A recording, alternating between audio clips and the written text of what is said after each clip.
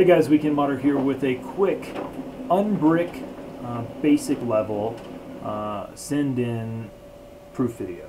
So this console is a Trinity motherboard. It's the Halo Reach themed one. All the Halo Reach themed consoles that I've ever encountered have been Trinities. I did this console and sold it to a guy over a year ago. He bricked it and sent it in for the service. So Sullivan, this one's for you.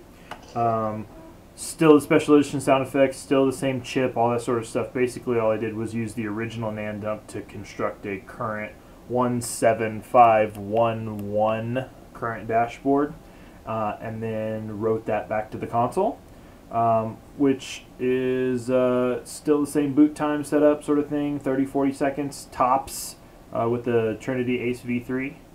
And now your console is turning itself off because it's got a dash launch problem. So I'm gonna try to bypass it with eject here. So as soon as I see the ring of light start flashing around, I'm gonna hit eject because the console is getting powered off because it's trying to.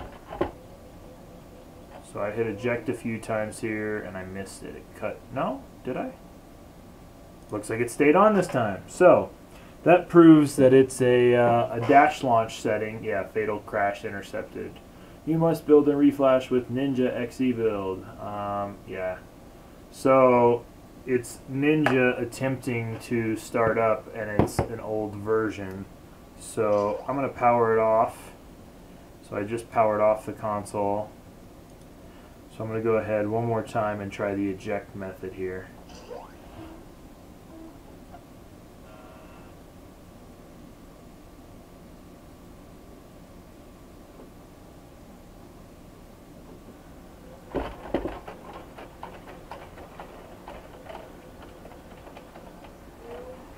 Alright, so I just spammed the heck out of eject.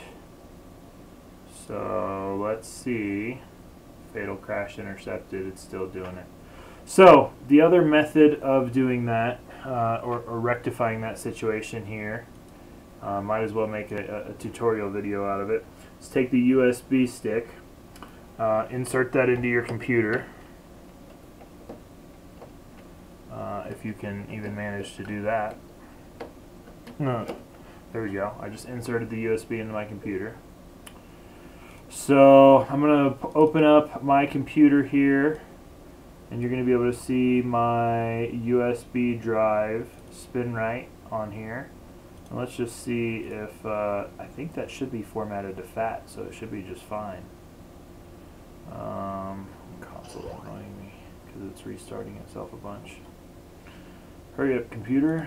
Okay, so we are formatted to FAT32, so this should work just fine without having to change anything.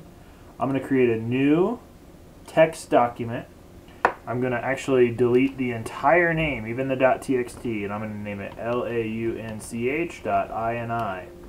I get a warning about the file extension thing here. Yes, I'm sure I want it to be named that. If I go ahead and double click on it, I've got my computer set up to open that in Notepad. You can see it's totally empty. There's nothing in there. So I'm going to eject the USB now. And I'm going to pop back over to the camera here. I'm going to insert that USB into the console.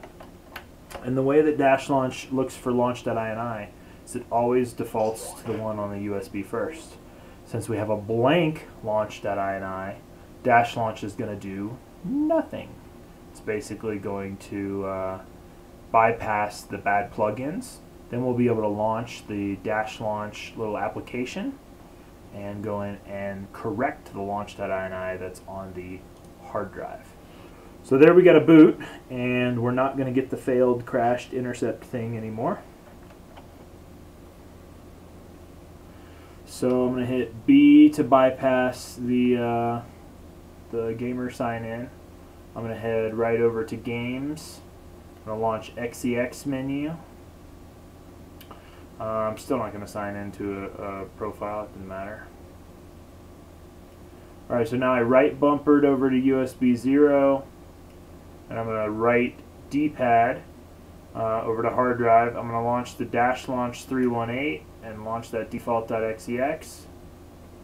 And then what I'm going to do is right bumper to the save or load launch.ini. I'm going to make sure that I have the one off the hard drive loaded. So I have hard drive selected, I press A. Now I'm going to left bumper back to the current options. I'm going to go down to the plugins, and you can see all these plugins here. It's probably this Ninja one that's hanging us up. So I'm going to go ahead and press Y in order to clear that out. So now it says none. So then I'm going to right bumper back over to the hard drive, and I'm going to press X to our settings save to hard drive launch.ini. So now I'll go ahead and oh Lord, I just hit the intro video thing. I hope that goes away in just a second. There we go. So now I'm going to go ahead and power down the console, take the USB out, and give it a 5-second breather or something here, and power it back up. Now if that launched, or excuse me, if the Ninja plugin was old, and that was because in our boot issue, then we should boot normally now when we get a successful boot here in just a second.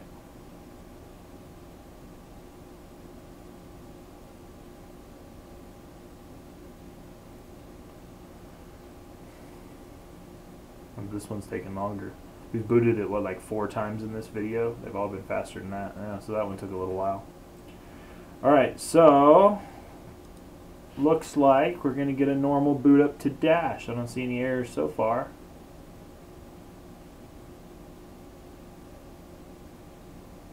Right into freestyle, just like we would expect.